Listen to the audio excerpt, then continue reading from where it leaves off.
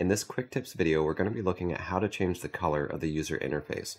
Currently we're in dark mode. We're going to go to Preferences, under Edit, and here we have the option of Interface Theme Dark or Light. Let's choose Light and click OK. Now you can see that we have the light mode here. Now if we zoom on the canvas, so we pinch in, you can see that we've got this gray color surrounding the canvas. Let's go ahead and look at that as well. Edit, Preferences, Viewport, Background Color. We can choose a different color here. Let's choose a white color. You can see that the background surrounding the canvas has changed to the color that we just picked. Let's go ahead and set that back.